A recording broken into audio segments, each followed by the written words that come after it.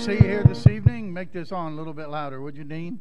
And good to see you here tonight. We gave the choir the night off because we have another singing group in town. Amen. And looking forward to hearing the young ladies tonight. But let's all start by singing together. Turning your songbook over to 216, would you please? 216, Dwelling in Beulah Land. We're going to stand and sing. And Brother Bob will lead us. Far away the noise of strife upon my ear is falling. On that first all together, far away the noise of strife upon my ear is falling. Then I know the sins of envy set on every hand. Down to fear and think of envy made to be our calling. None of these shall move me from Beulah. I'm living on the mountain underneath the boundless sky. Praise God, I'm drinking at the fountain that never shall run dry. Oh yes, I'm feasting on the manna from the bountiful supply, for I am dwelling in Beulah land. Let the stormy breezes blow. Let the stormy breezes blow their cry and not alarm me. I am safely sheltered here, protected by God's hand.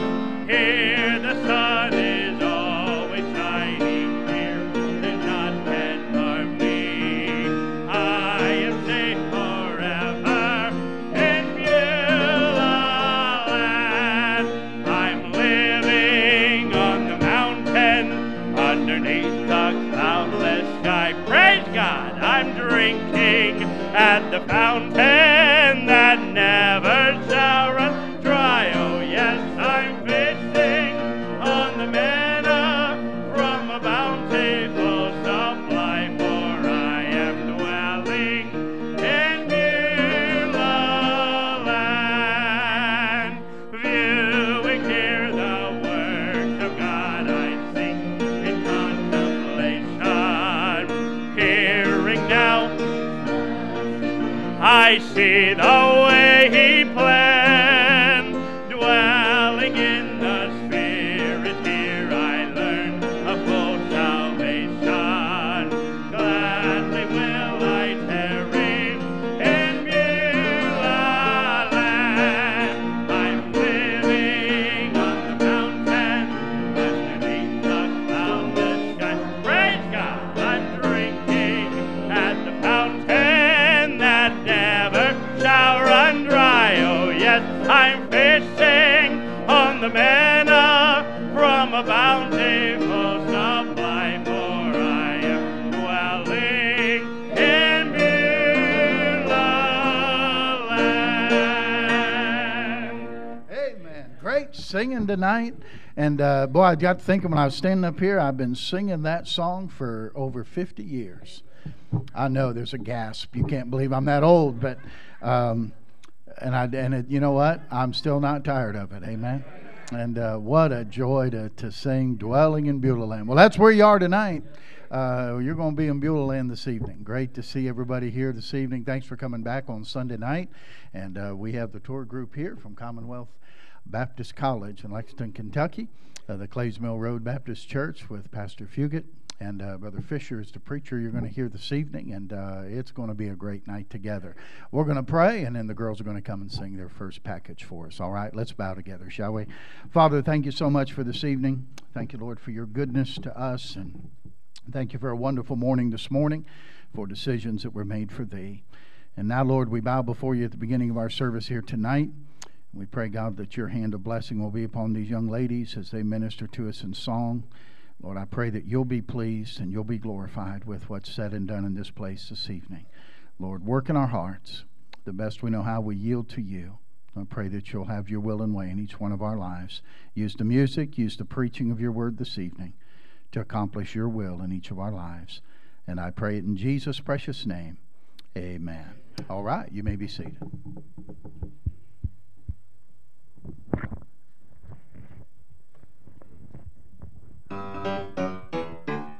I found happiness. I found peace of mind. I found the joy of living perfect, love sublime. I found real contentment, happy living in accord. I found happiness all the time, wonderful peace of mind when I found the Lord. From Commonwealth Baptist College, we are The Voices of Praise. No more lonely days of pain and misery. For the door of happiness I found the key. I have found a life of love and harmony, wondrous happiness all the time, harmony so divine since I found the Lord.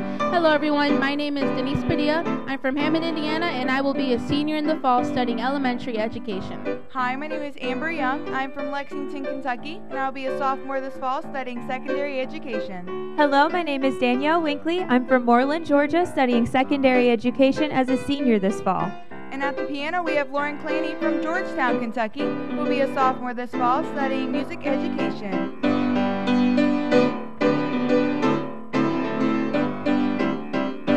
I'm so happy with this brand new melody. I found that life can be a glorious symphony. Looking forward to that happy jubilee. Glorious symphony all the time, melody so divine since I found the Lord. I found happiness, I found peace of mind. I found the joy of living perfect, love sublime. I found real contentment, happy living in accord. I found happiness all the time, wonderful peace of mind when I found the Lord. I found happiness all the time, wonderful peace of mind when I found the Lord.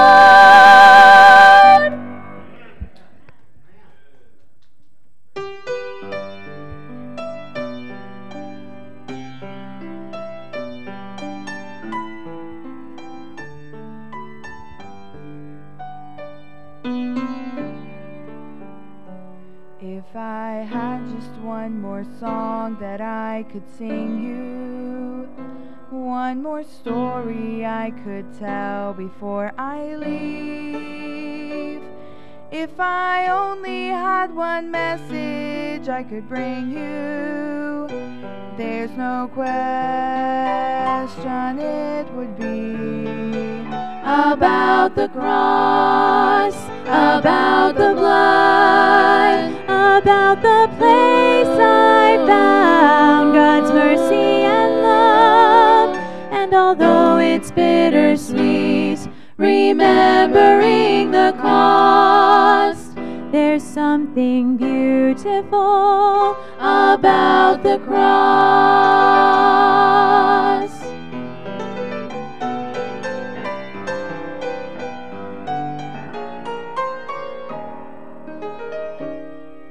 I could sing about the state of grace I live in, and the peace and joy I have when times are tough, and to see all the blessings I've been given. In the end, my life is just about the cross, about the cross, about the blood, about the blood, about the place I found God's mercy and love. And although it's bittersweet, remembering the cost, there's something beautiful about the cross. So I'll cherish the old rugged cross till my trophies at last I lay down. I will cling to the old rugged cross and exchange it someday for a crown. There's something beautiful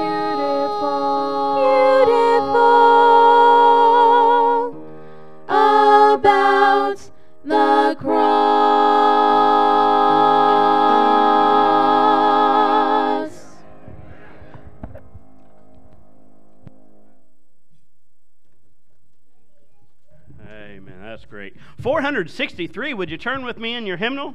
When the trumpet of the Lord shall sound and time shall be no more, when the roll is called up yonder, I'll be there. 463. We're going to sing that first and last together. On that first, oh, and the trumpet of the Lord shall sound and time shall be no more, and the morning breaks eternal, bright and fair. When the saints of earth shall gather over on the other shore, and the roll is called up yonder, I'll be there.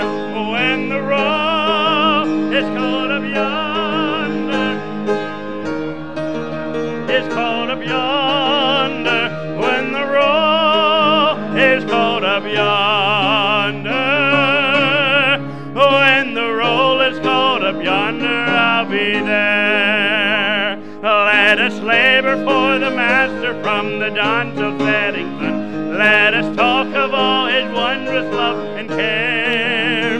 Then when all of life is over and our work on earth is done, and the roll is called up yonder, I'll be there.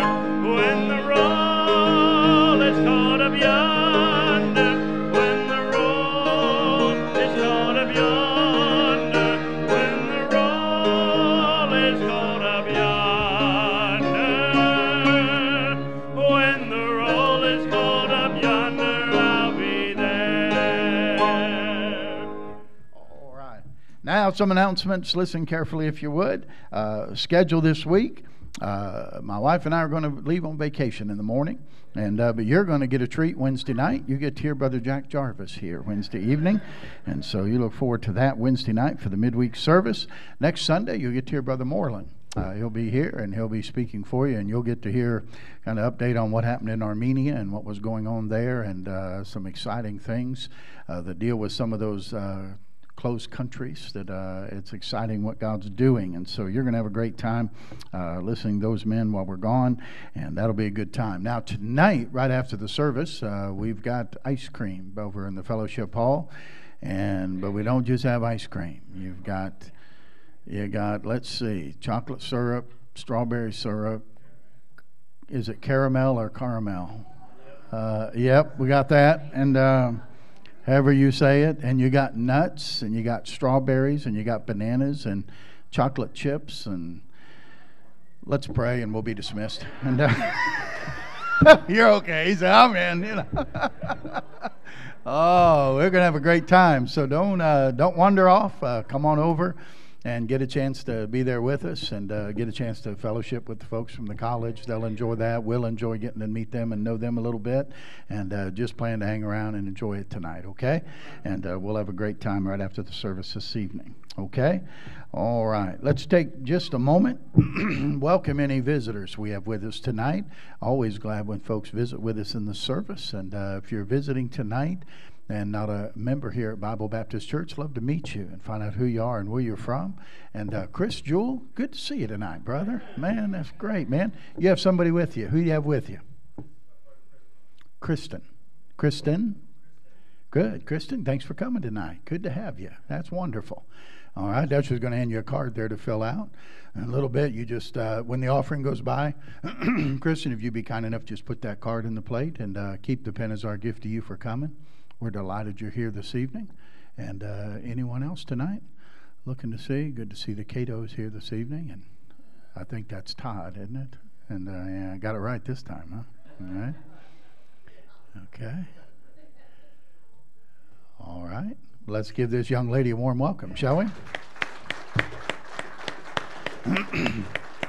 All right, we have an anniversary to celebrate, and Brett and Lisa Lindkey, and thought you'd get out of this because you were gone on the Sunday after anniversary, but we held on to, we didn't keep the flowers for a week. We actually got those fresh, okay, and we want to honor their anniversary, and we appreciate Brett and Lisa and the work they do here, and Lisa piano, Brett and the bus route, and they're doing a wonderful job. We're so thankful for them. Anniversary number 4. All right, 4 years. How about that? Man, that went by fast, didn't it? And we got a card for you, Brother Brett. Thank you. And we want to sing happy anniversary, all right?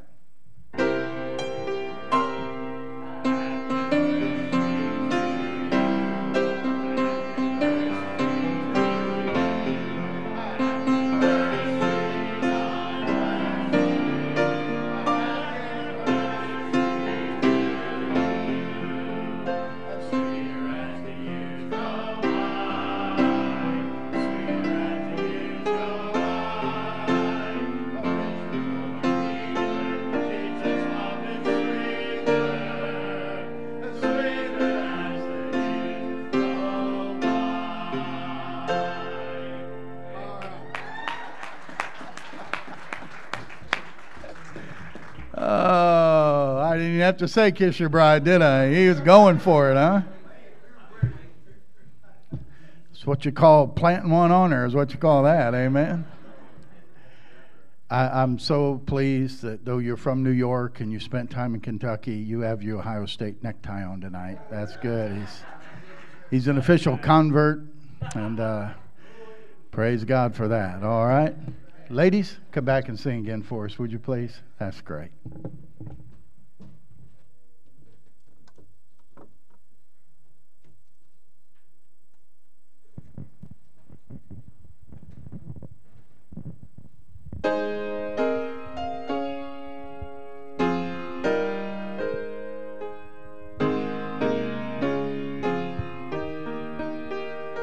You place your hand on his Bible when you swear to tell the truth. His name is on our greatest monument, on our money too. When we pledge allegiance, there's no doubt where we stand. There's no separation. We're one nation under him. In God we still trust. Here in America, he's the one we turn to every time the going gets rough. He is the source of all our strength, the one who watches over us. Here in America, in God we still trust.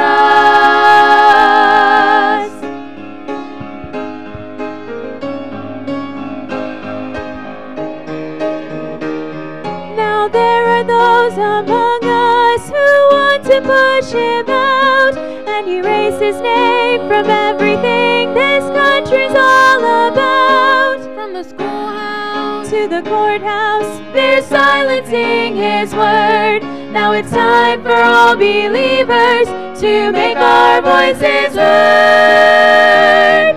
In God we still trust. Here in America, he's the one we turn to every time the going gets rough. He is the source of all our strength, the one who watches over us. Here in America, in God we still trust. America, America, God shed his grace on thee and crown thy good with brotherhood from sea to shining sea. Here in America, in God we still trust. America.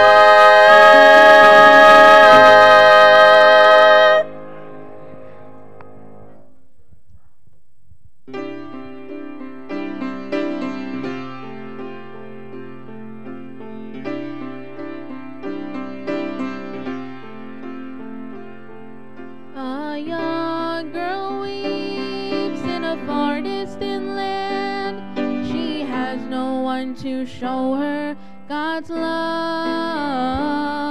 No mother or father to wipe away her tears. She cries out in the night alone. Bury my heart on the mission field, Lord. I'll go to dry that young girl's tears. I'll serve you no matter where the path may lead. Lord, please bury my heart. A mother grieves for a starving child. She has no shelter from the cold. Earthly provisions will ease their suffering, but who will feed their empty souls? Bury my heart on the mission field, Lord. I'll give the gospel to these suffering ones. I'll go wherever you want me to go. Lord, please bury my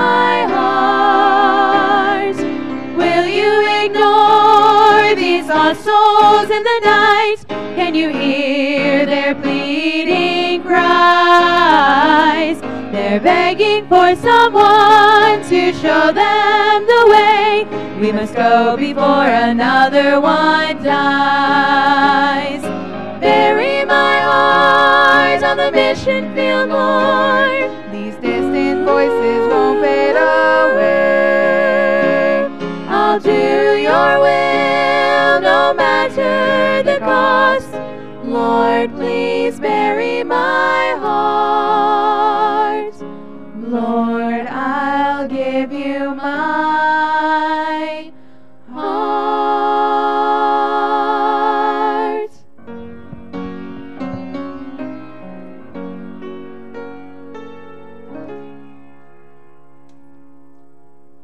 Amen. That was great.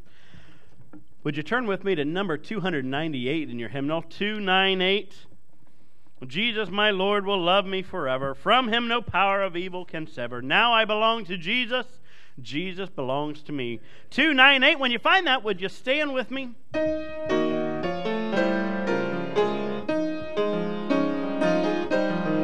On that first all together.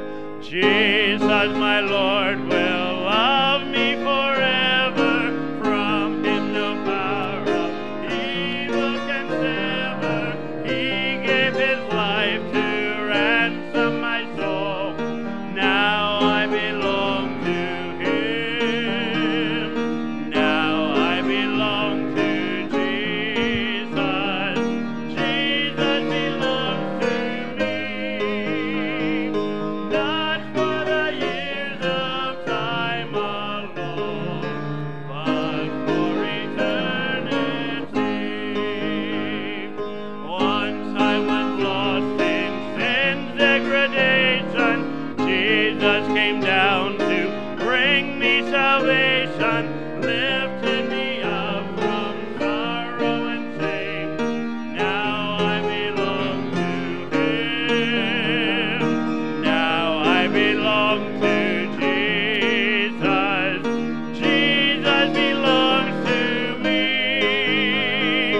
Not for the years of time alone, but for eternity.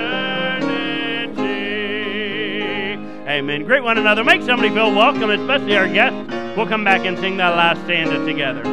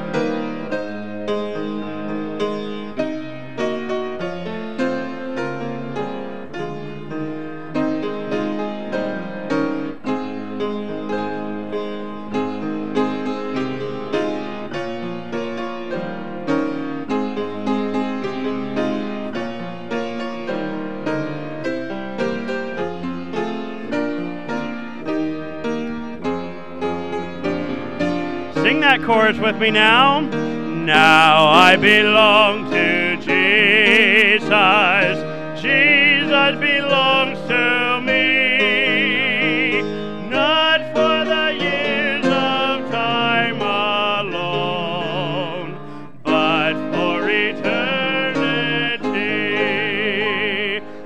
Joy floods my soul, for Jesus has saved me. Sing that last with me. When we get to the chorus, we're going to have the instruments drop out. We're going to sing that a cappella. On that last, joy floods my soul, for Jesus has saved me, freed me from sin that long had enslaved me.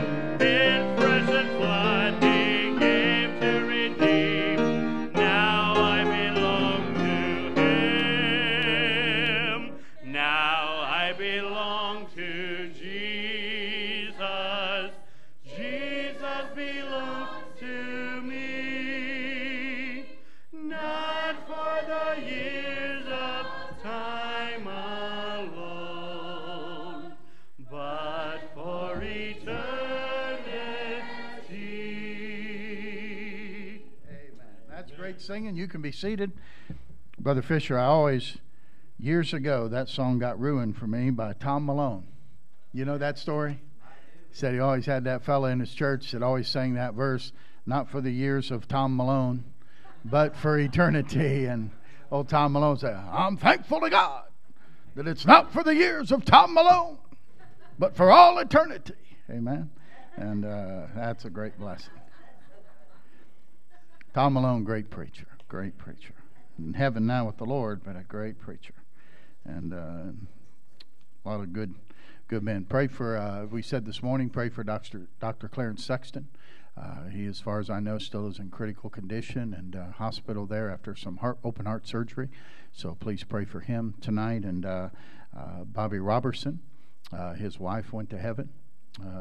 Well, the viewing was yesterday. The service is tonight at 5 o'clock, I believe it was. And pray for him. 66 years of being together, serving the Lord together. And so pray for him and pray for the church there. Gospel Light Baptist Church in Walkertown, North Carolina. Great church down there. All right, let's pray for our offering tonight. Brother Andy, lead us in our prayer, please. Let's pray. Father, we come before you tonight. We just are reminded of how blessed we are to call you our Heavenly Father and our Savior, how much you've loved us and given your Son to die for us so that we could have eternal life. Lord, we come before you with these requests tonight. We pray for Dr. Sexton tonight. What a man of God, and what a man who's served his generation by the will of God. We just pray that you'd be with him, and as he heals from the surgery, that you would put your healing hand upon him, Father. Also be with Brother Robertson tonight with the loss of his wife, and comfort him, and may your grace be upon him. Lord, just bless this offering now. Bless each gift and giver alike, and we'll thank you for it. Bless the preaching to come. Open our hearts and to your word, and may we be receiving of the word tonight, that it would come in and do its work in our lives, Lord. And we'll thank you for it in Jesus' name. Amen.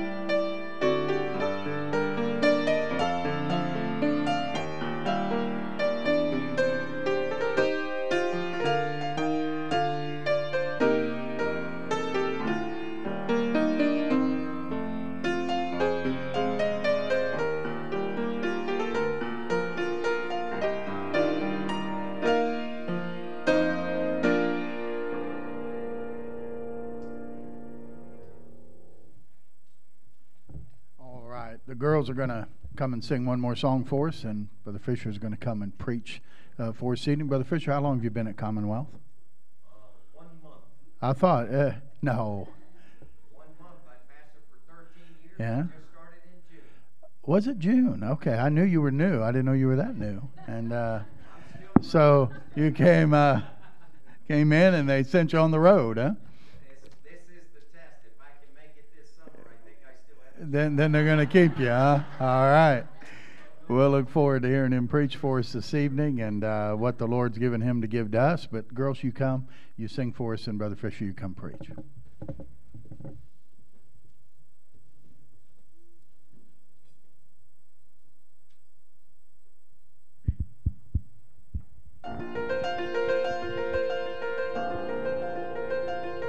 He stood beside the gate of heaven, waiting to go in, and he wondered how this holy place could take a man like him.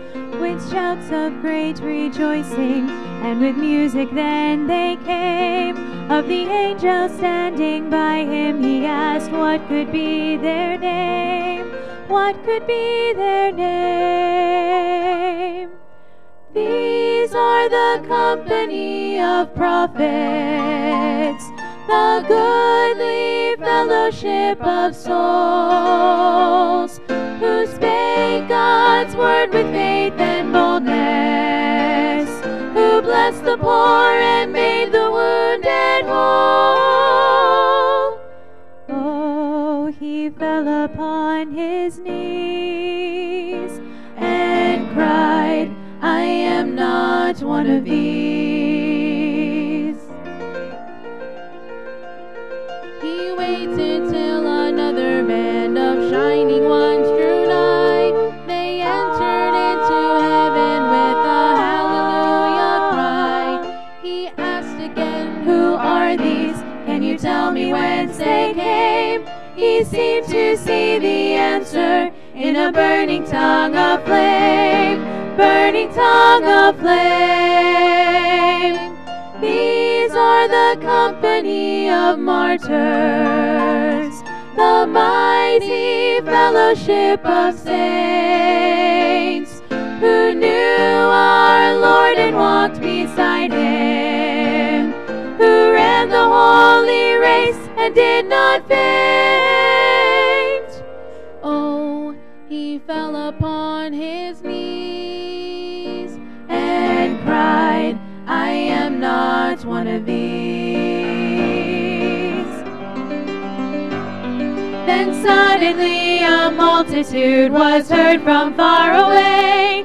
Their voices rang with songs of joy like children at their play. He saw Rahab, he saw David, Mary Magdalene and Paul, and the thief who died by Jesus was the one who led them all. One who led them all. Who are these? He almost shouted at the angel. These are the sinners saved by grace, the host of them who called upon the Savior, washed in blood and justified by faith. And oh, he leaped up from his knees. Oh, I can't go in with these. I can't go in, for my heart is free from sin. I've been washed in the blood, everlasting life to win. I can rejoice, I can lift up my voice, I can sing, and I can go in. Praise God, I can go in.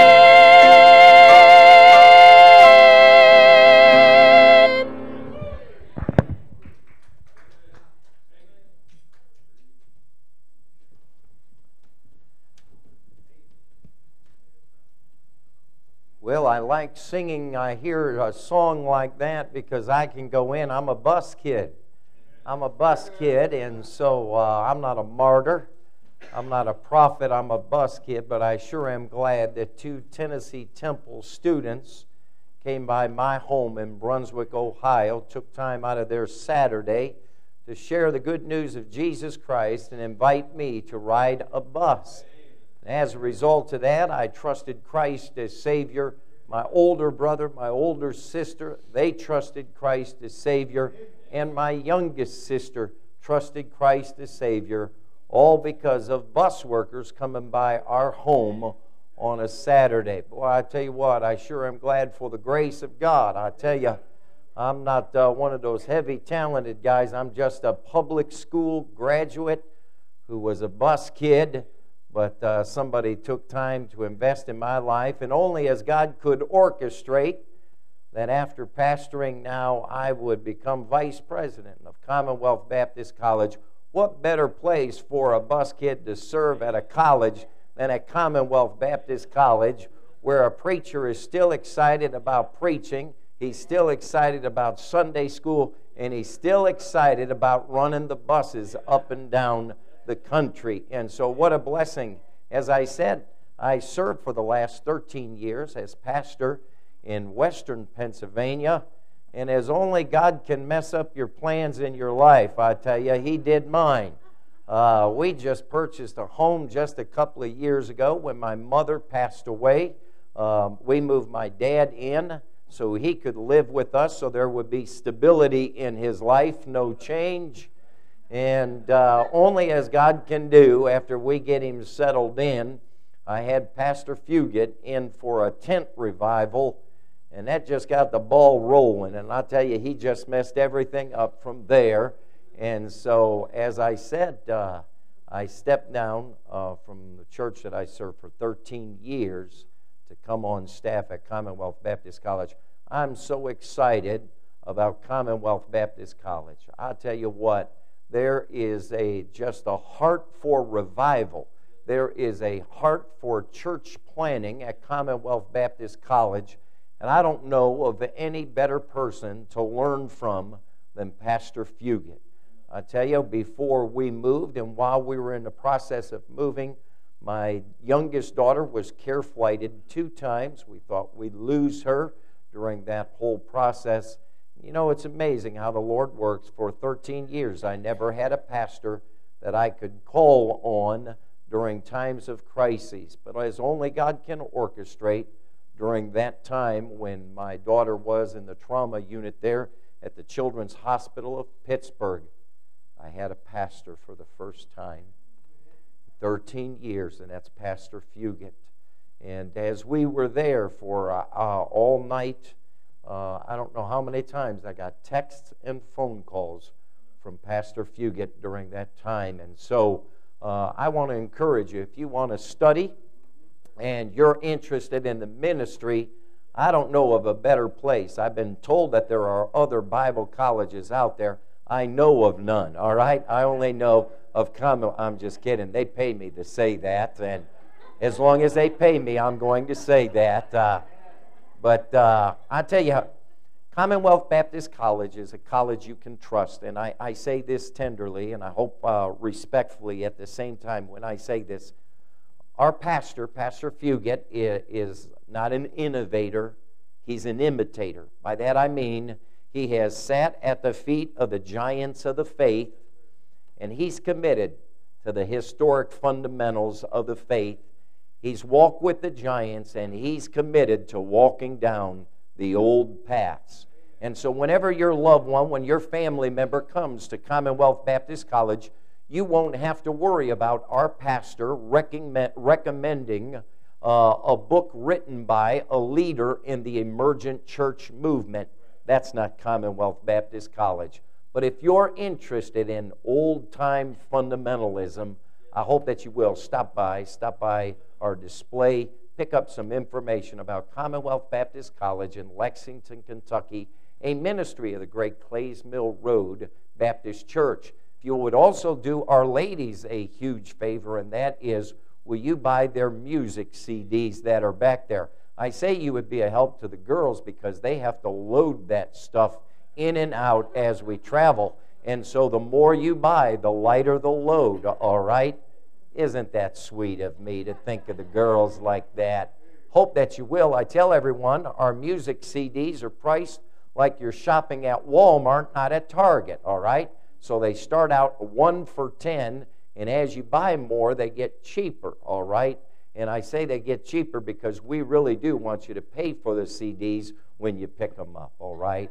Hey, thank you. Thank you for opening. I'm glad you're laughing. Yeah, you got that. All right. You know, as slow as you respond to my jokes, you could actually sing in our group. That's the way they respond. All right. Well, I tell you, now that I've offended everyone, all right, and erase that off of the tape if you would there. Well, if you have your Bibles, and I hope you do this evening, would you turn to 1 Kings chapter 17? 1 Kings chapter 17.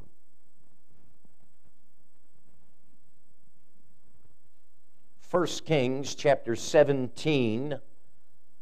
I propose to you this evening that the man of God is not your enemy. The man of God has been sent into your life to show you who God is and what God wants to do in your life. 1 Kings 17, you understand that the book of 1 Kings is actually a continuation of 2 Samuel. And although the writer is unknown, maybe Jeremiah, we always know whenever it comes to the Scriptures, the author is God. 1 Kings opens with the death of David, and it closes with the death of Jehoshaphat. In chapters 1 through 11, under Solomon, the kingdom is united. In chapters 12 through 22, after Solomon's death, the kingdom is divided. Someone has summarized the history of Israel this way. Israel floundered under the judges. She flourished under David and Solomon, and she fragmented under Rehoboam. Allow me to read aloud as you're seated there, 1 Kings 17, beginning at verse 1. And Elijah the Tishbite, who was of the inhabitants of Gilead, said unto Ahab, As the Lord God of Israel liveth, before whom I stand, there shall not be dew nor rain these years, but according to my word.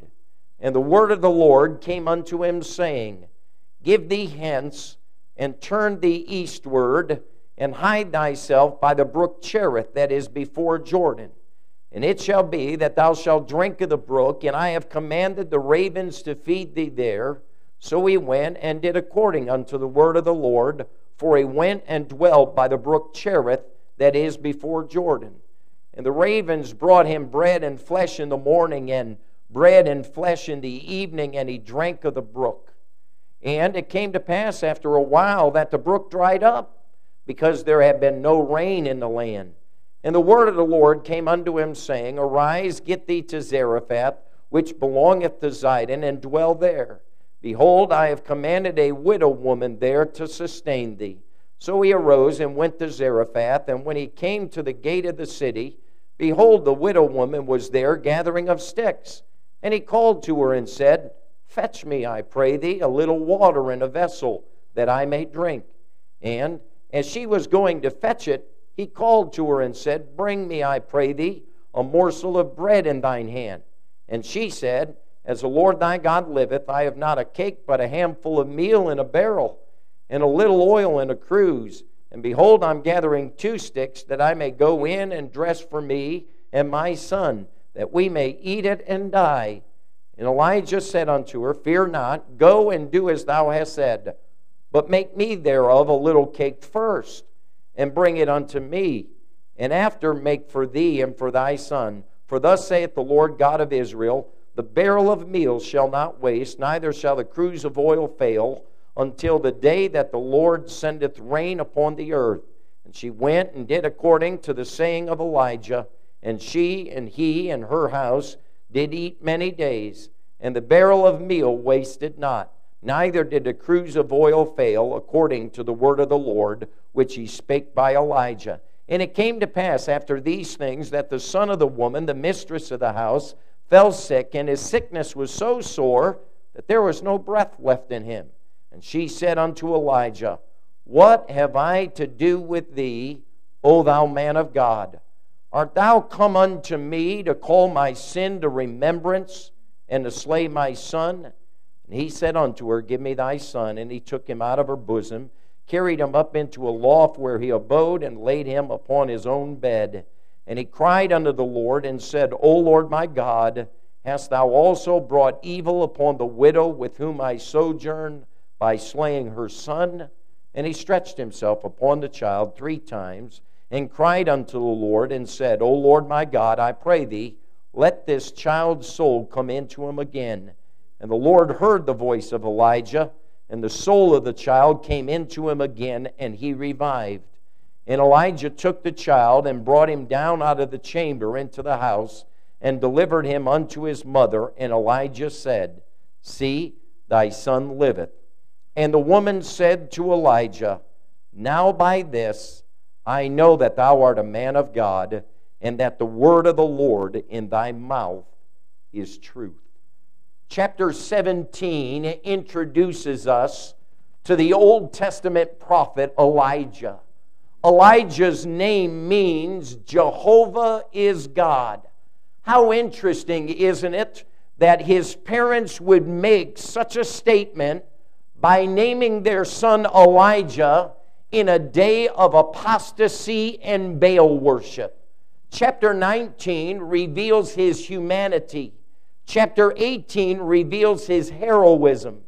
And here in chapter number 17, it reveals his humility. In chapter 17, there is the dry brook in verses 2 through 7. There is the depleted barrel in verses 8 through 16. And then there is the dead body in verses 17 through 24. The dry brook was Elijah's test. The dead body proves to be the widow's test. Now, Elijah is one of those characters in the Bible. Elijah saw things as only right or wrong. It was either Jehovah or Baal. There was no middle ground whenever it came to the prophet Elijah. There was no toleration of evil. Here is a man led by the Spirit of God, and Elijah is always confronting people about their sin. Elijah is a prophet that confronted kings in their palaces, not only there, but also he is the one who will confront the crowds at Mount Carmel. Now, this drought that we read about here in chapter 17 that came upon the land of Israel, it was the result, or it was because of Baal worship. In verse 8, God tells Elijah to travel about 100 miles from Cherith to the town of Zarephath. It is here, according to verse number 12, that Elijah encounters this widow as she is preparing what little food she has and what she believes to be her last meal before dying. Isn't that the way that life sometimes works? Whenever you're struggling to make ends meet, company stops in and you have to host them. Here we have a widow who is preparing what she believes to be her last meal when God sends the man of God her way. I think you and I, we can grasp the gravity of the situation when God sends Elijah into this widow's life. Could you, the best that we can tonight, put yourself in this widow's shoes, please, as we go back and as we look at these verses. Look with me, if you would, as your Bible's open, that last half of verse number 10. And he called to her and said, Fetch me, I pray thee, a little water in a vessel that I may drink. So he comes onto the scene. He's never met this widow before.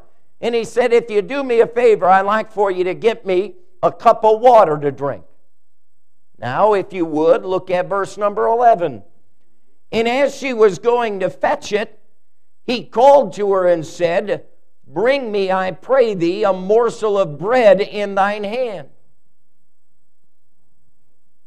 Get me something to drink. And as you're getting me something to drink, I want you to get me something to eat also. Look, if you would, at verse 13. And Elijah said unto her, Fear not, go and do as thou hast said, but make me thereof a little cake first, and bring it unto me, and after make for thee and for thy son. Preacher comes to town, says to this widow lady who thinks she's fixing her last meal, get me something to drink. And while you're at it, get me something to eat. And before you eat or drink, make sure that I get to eat and drink. This is what is happening here. Now notice the widow's response to the man of God Elijah in verse 18.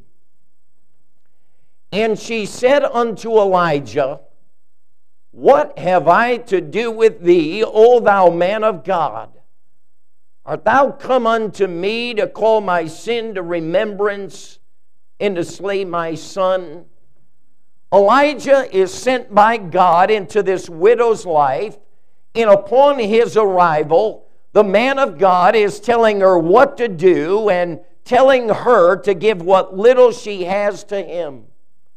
She's lost her husband. Her and her son are about starving to death, and now her son dies.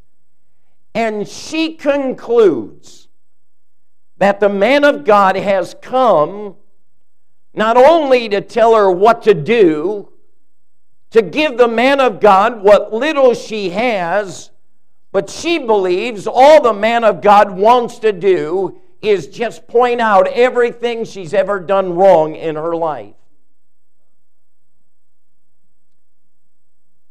And if we're not careful, you and I can understand why the man of God has been sent into our lives. If we're not careful, we might even become critical of the man of God and misunderstand the role and responsibility of the man of God. And because of the abuse of some, people have taken an adversarial position toward the man of God. Look with me, if you would, at verse 18, would you please? And she said unto Elijah, What have I to do with thee, O thou man of God? Art thou come unto me to call my sin to remembrance and to slay my son?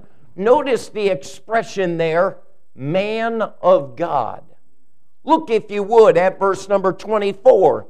And the woman said to Elijah, Now by this I know that thou art a man of God, and that the word of the Lord in thy mouth is true.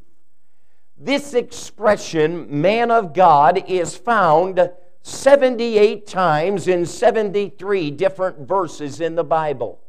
The very first occurrence of this expression is in Deuteronomy chapter 33 and verse 1. Do you know who it's used of? It's used of Moses. It's used of Moses. This expression, man of God, it's common in the Old Testament, but only one person is called a man of God in the New Testament. That's Timothy. This expression, man of God, emphasizes humanity speaking on behalf of deity. Man of God. See, anyone who was a prophet of God was God's man. And this expression, the man of God, is used in reference to someone who represents God and who speaks the word of God on behalf of God. I say to you again tonight, I propose to you tonight that the man of God is not your enemy. The man of God has been sent into your life to show you just exactly who God is and what God wants to do in and through your life. It's unfortunate that some pastors have cloaked their malicious desires and have manipulated and controlled people with their office as pastor. this is not the manner in which God wants the pastor, the man of God, to exercise his responsibilities and authority as pastor. We are reminded of this when the Bible teaches in 1 Peter chapter 5 and verses 2 and 3. Feed the flock of God which is among you, taking the oversight thereof, not by constraint, but willingly, not for filthy lucre, but of a ready mind, neither as being lords over God's heritage, but being ensamples to the flock. The pastor is a God-called man that must meet the biblical requirements before he can represent God and before he can speak the Word of God on God's behalf.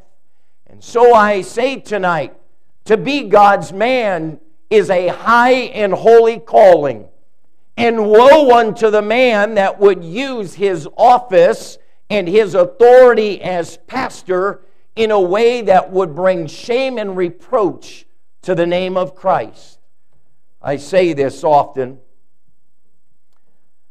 I've had some bad experiences at the dentist. Now, I appreciate Paul Thomas Savick. He has become my friend over the years as my dentist. Well, I've had some bad experiences at the dentist. And I've also, in our hometown there, read of newspaper articles where dentists have been guilty of some very embarrassing sins. But for the health of my teeth, I don't let those people keep me from going to the dentist. I know my teeth need a visit to the dentist. And as Bible-believing people, we must not fall prey to the mindset that pastors are just money-grabbing people who delight in getting paid to yell at people and manipulate people for their own purposes. Your pastor does not want to be set on a pedestal and worshipped. Your pastor does not want to be dictator. He cannot be. My church appointed me, or I was accused of being a dictator probably 10 years ago. And so there can only be one dictator, so your pastor cannot be dictator. I'm guilty already. But your pastor does not want to be a dictator. But every child of God must realize that the office of pastor does have biblical authority for oversight of the flock of God as a bishop. It is Hebrews 13 that in verse 17 in that trusted King James Bible that reads, "Obey them that have the rule over you and submit yourselves. For they watch for your souls as they that must give an account, that they may do it with joy and not with grief, for that is unprofitable for you. As with the home, someone must be discharged with the responsibility of oversight and delegated authority to make decisions in the home. In His wisdom, God knew that born-again believers would need a place where the Word of God would be central and born-again believers could mature. And by God's design, that is the local church. Two offices of the local church, pastor and deacon. The pastor has been discharged with the oversight and the ruling authority in the church. The deacons have been discharged with the responsibility of serving at the direction of the pastor. And it is the pastor's biblical responsibility, according to 2 Timothy 4 and verse 2, preach the word. And we all say amen to that. We like that, be instant, in season and out of season.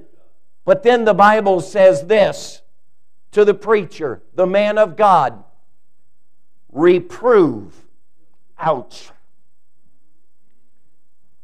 Rebuke. Ouch. Can I tell you, reproving and rebuking does not make the pastor very popular at times, but these are his biblical responsibilities.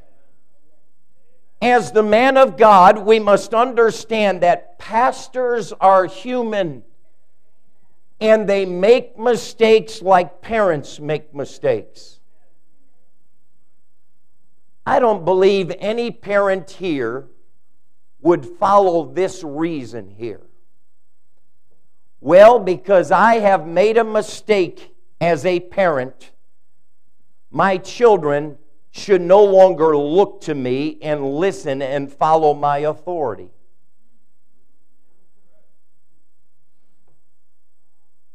Pastors are human, and they make mistakes too. But their humanity is not an excuse to challenge their biblical authority.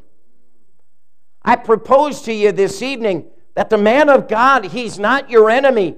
The man of God has been sent into your life to show you just who God is and what God wants to do in and through your life. You understand, the Apostle Paul, he knew what it was like for people to question his authority, for people to question his motives and credentials.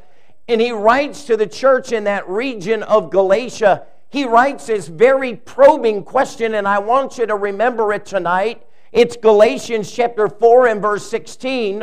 Paul, with a broken heart, as he has been trying to tell them what they need to hear and not necessarily what they want to hear, he asks this very heart-wrenching question in Galatians chapter 4 and verse 16.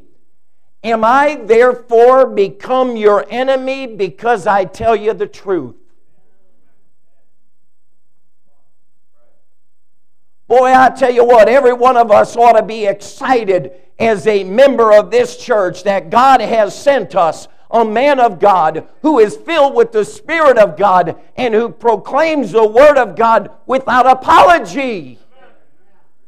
God was doing you a favor whenever He sent you a man of God. This is what we see here. Well, boy, I don't like that. Are you saying that your preacher, your man of God, has become your enemy just because he loves you enough to tell you the truth? Aren't we tired of politicians who just want to cater and get the votes, but they never want to shoot straight? God deliver us from a political correctness in the pulpit, and every one of us ought to say, thank God that God has been so gracious to send me a Spirit-filled man of God who will tell me the truth. I don't believe a person violates any biblical principles when they show deference and respect for the office of pastor. I believe it's wise. I do not believe a person violates any biblical principles when they seek godly counsel from their pastor. I do not think a pastor has a God image when they expect people to follow their counsel when it is sought, any more than you expect people to follow your counsel when they seek it from you. Boy, I went to ask the preacher, and this is what he told me. Who does he think he is? God? No. If you don't want to hear what he has to say, don't ask his advice. But he's no different than you.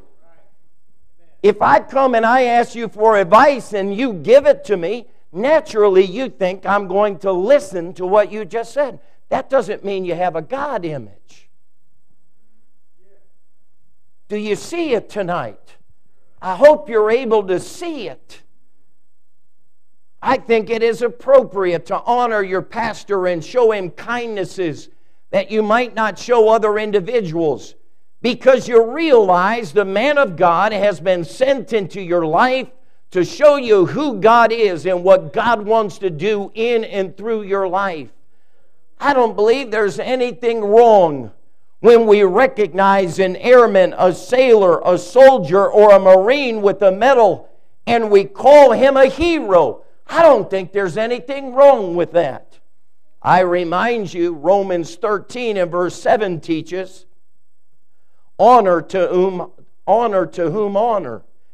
And 1 Timothy 5 and verse 17 reads, let the elders that rule well be counted worthy of double honor, especially they who labor in the word and doctrine.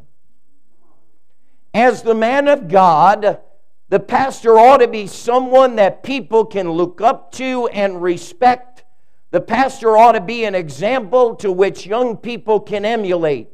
It is not man worship when people learn to admire and respect a godly pastor any more than it is man worship for a young person to wear a sports uniform with his favorite athlete's name and number on it. Here's what I'm saying tonight. Let's work at loving and supporting the man of God. There will be times when your man of God will need your forgiveness and patience because of the dumb things he might say or do. I pastored for 13 years. Dumbest. Dumb and Dumber. That's a movie about my life as a pastor. I have said and I have done some very dumb things.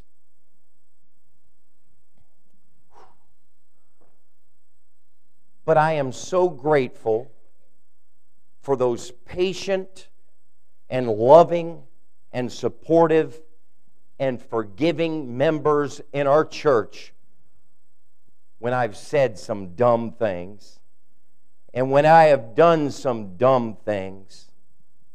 And they said, preacher, you don't have anything to worry about it. I accept your apology, but I realize you love us. Don't you worry about that. That's what I'm saying. That's what I'm saying. May I say this also about the man of God? He's not Superman. The man of God does not get up in the morning and put on leotards that have a capital S on his chest. I know sometimes you might think that. Now hold on, get that visual out of your mind right now.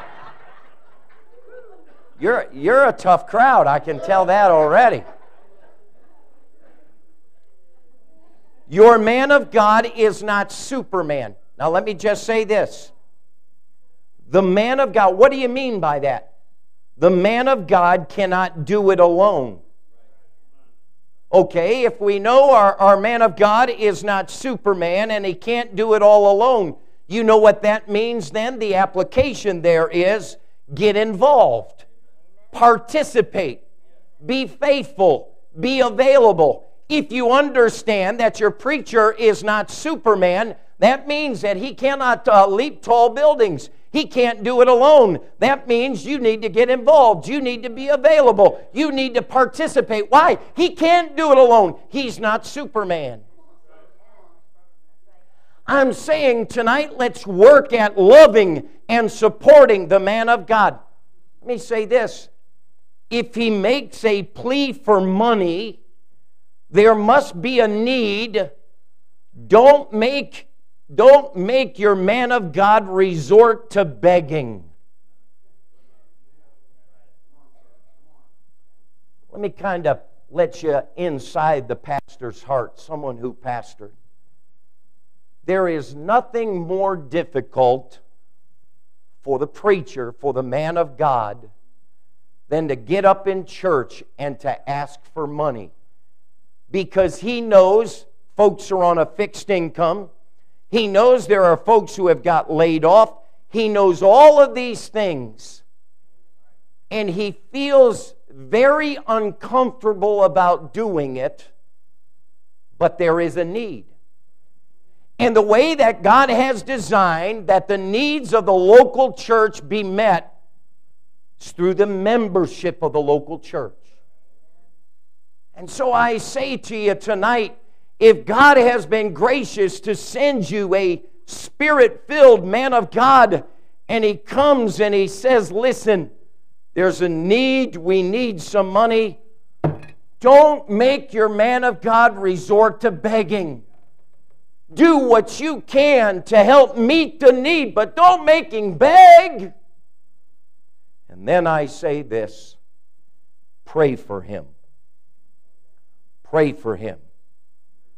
The man of God is aware and reminded of his humanity regularly.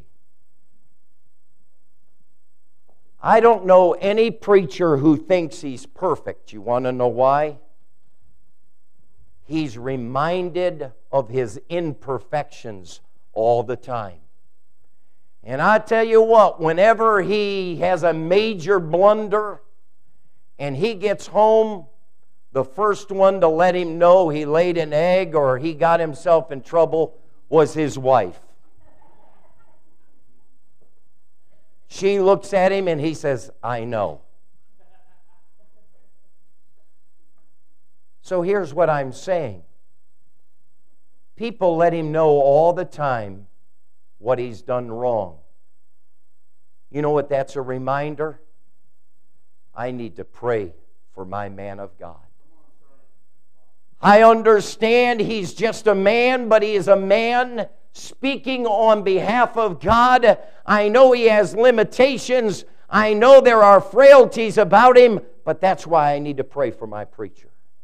Do you understand that according to Ephesians 4 and verse 11, he is one of Jesus' gifts to the church?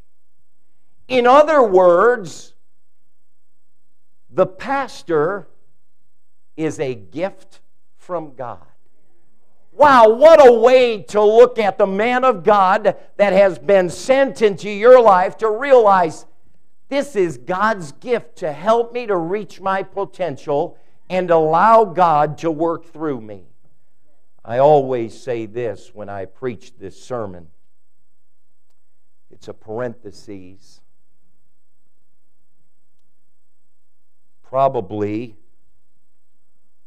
one of the most underappreciated people in a church, probably one of the most overworked people in a church, is the pastor's wife.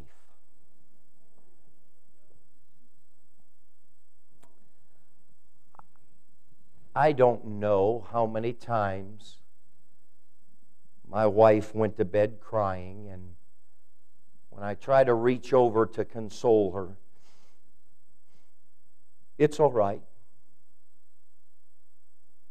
When the nursery worker doesn't show up, everybody just says, well, the pastor's wife can do that. Well, that is the pastor's wife. And you ladies, when someone criticizes or says something ill about your husband, you just go after him, don't you? You don't know how many times the pastor's wife has had to listen to things, negative and critical comments about her husband. But because of her love for you, she could not defend her husband like you have that luxury.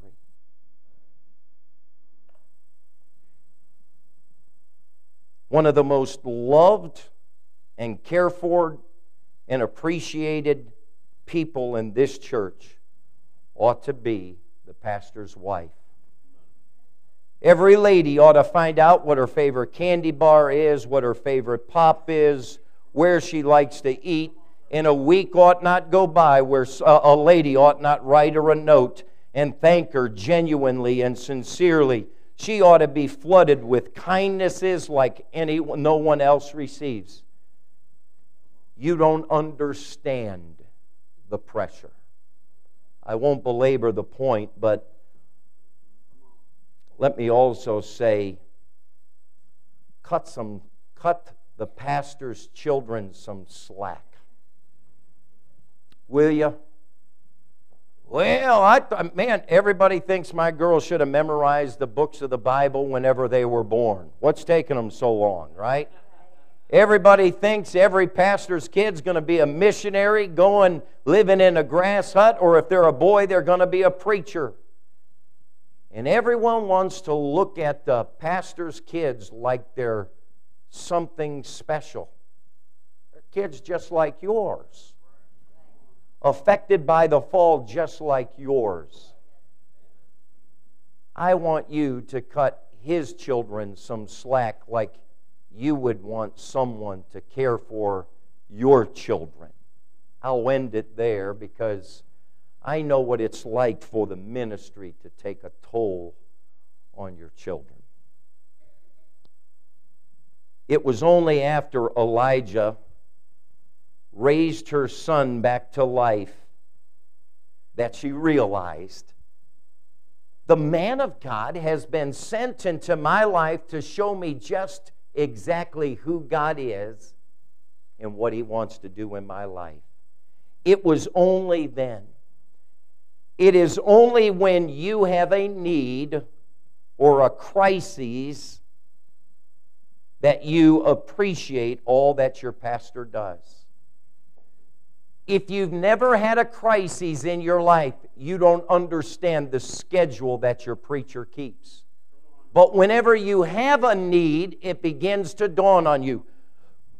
Preacher, you've got to come right now. You've got to come. My husband, I don't know what's wrong. He's not responding. Preacher, please, will you come to the house? It's 2 o'clock in the morning. And the preacher throws on his trousers and he comes over and he sits with the family all night. Or he's been in the hospital room with you all night. Or he's been on the phone with you. When your preacher meets your need and your crises, you begin to realize, you know what? All of these years, I wonder who else has been calling preacher at 3 o'clock in the morning. I wonder how many other times preacher has been up all night helping someone. And then it dawns on you, wow, God's been good to give me a man of God. And notice how everything changes in the chapter here.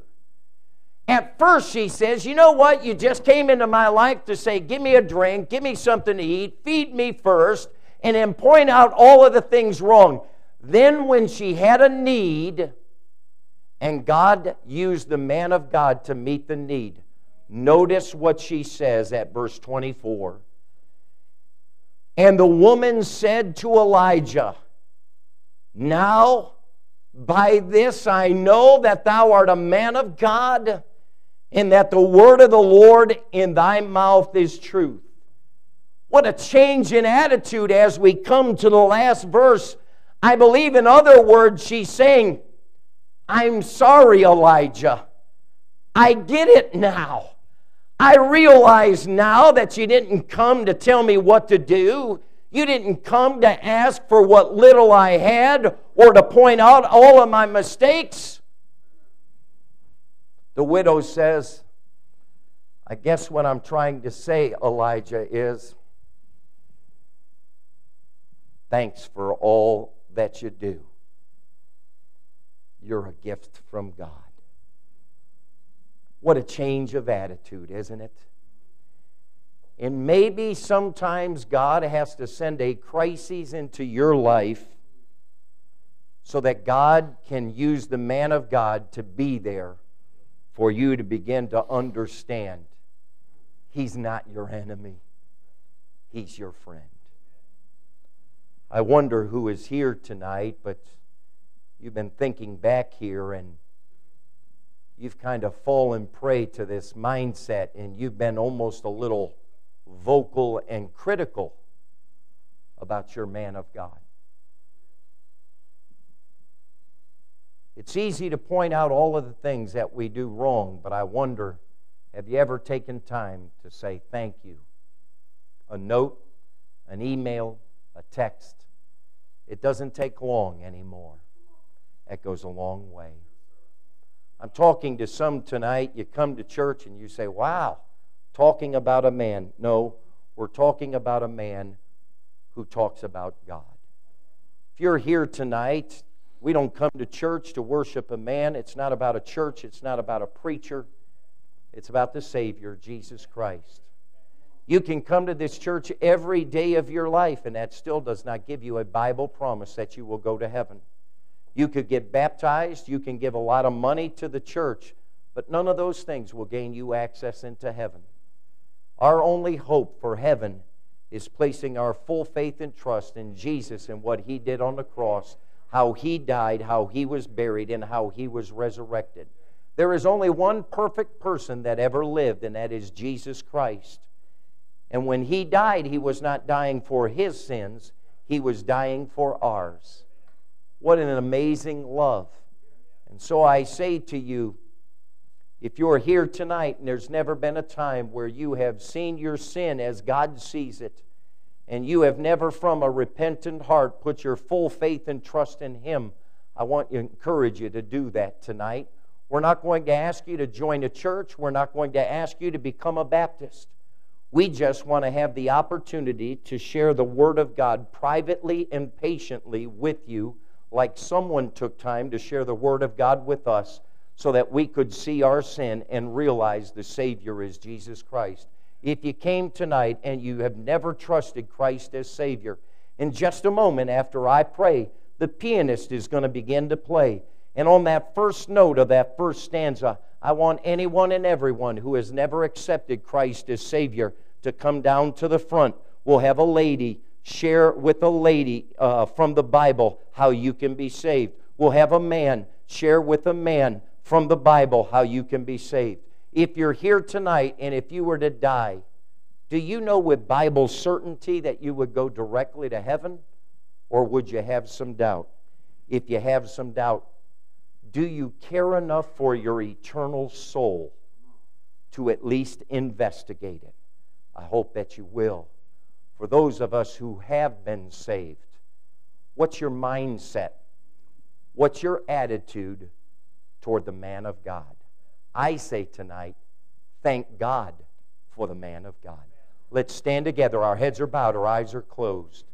Heavenly Father, I pray that you would use the message tonight to work in hearts. If there's one here tonight who's never been saved, I pray, Holy Spirit of God, you would make them uncomfortable so they would see their need for salvation. May they come, may they trust Christ as Savior tonight. For those who call ourselves children of God, I pray, Holy Spirit, that you would probe deep into our hearts. Help us to see our attitude toward the gift that you have sent to us. May we get things right. May we leave dedicating ourselves to do what's right. Spirit of God, do what only you can do in this invitation. We ask in Christ's name. Amen. Heads are bowed, eyes are closed. She's playing now. Has God spoken to your heart? Would you come? How about it, young lady? Do you know Christ as Savior? If not, would you come? Would you trust Christ tonight? We won't embarrass you. Would you come tonight? How about it, child of God? Have you found yourself kind of being questioning or maybe even critical of that one person that God has brought into your life to show you just who He is? Oh, let's get it right tonight. Let's have a change of attitude. I like the altar at a church. The altar in the Bible is a place where people die to self. The bended knee has always been the symbol of surrender and submission. When a conquering general comes and he conquers an army, you know what they do? They bend the knee. I want you to submit to His lordship tonight. Allow God to do what only God can do in your life. Oh, God can do great things in and through us, but we have to have the right attitude, the right spirit. Oh, that God might use you in this church to do great things for the glory of God as only He can do.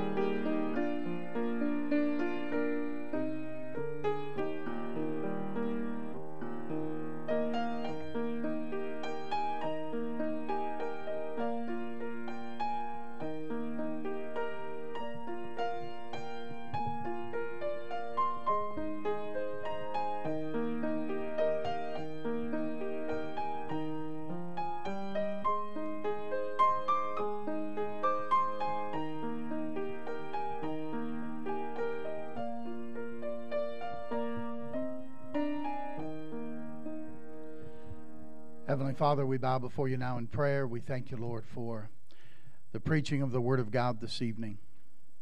Lord, thank you for the messenger. Thank you for the message. Lord, thank you for being a good God to us who does good things. We're thankful that we're saved. We're thankful, Lord, that we're in church. Thank you, Lord, that in your plan you established local New Testament churches that we get to be a part of. Lord, it's an honor to serve you. It's an honor to be part of the family of God. Thank you for this group. Thank you for Commonwealth Baptist College. Thank you for Clays Mill Road Baptist Church and for the man of God there, for the people of God that you've raised up there. Lord, I pray your continued blessing upon those people. And may you use them in a great way to influence another generation for Jesus Christ. Now, Father, we do pray your blessing on our fellowship together tonight. I pray, Lord, that you'll help us to enjoy the fellowship of one another and that the conversation we have over the food this evening would be pleasing in your sight. Remind us that you sit at every table and you listen in on every conversation. And I pray, Lord, that the things we say would be edifying one to another and pleasing to you. Lord, dismiss us now with your care. Lord, make us mindful of your presence as we leave this place tonight. It's in Christ's name that we do pray. Amen. Amen. Well, we're going to, the ladies who need to serve, they gone? Did they go? All right. Let's sing together. It's a grand thing to be a Christian. It's the best thing I know. Hey, girls, you can go back and get to your table. Just one second. And buy the music. Okay? This is Christian music, what you heard tonight. All right? I'll become your enemy because I tell you the truth, but much of what people are trying to listen to today is not Christian music. I'll just flat out just be honest with you.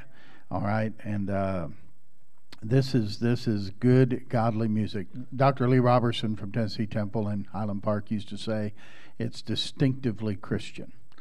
And whatever you do ought to be distinctively Christian. Someone shouldn't just come in and hear the music and say, oh man, that's rock and roll, or oh man, I know what that is. No, it ought to be held immediately, that's Christian music. And not just Christian words, Christian music, okay? I won't preach another sermon, but this you can trust, and this is good. And you'll be so much better if you play music like this in your home instead of have the television on all the time. It'll change the atmosphere at home. Hey, it'll change the behavior of your children. If you won't have the TV on, if you'll shut it off and you'll play godly music. it'll change you. So take advantage of that and get some CDs, lighten their load, and there'll still be as much weight in the van because they're going to eat ice cream tonight. But it'll be different. All right. All right. Now we can sing. All right. You ready? It's a grand thing to be a Christian. Hey, it's a grand thing to be a Christian. It's the best thing I know. It's a grand thing to follow Jesus anywhere and everywhere I go. For it's a grand thing to be a soldier in his army here below. It's the grandest thing to be a Christian. It's the best thing I know. God bless you. You are dismissed.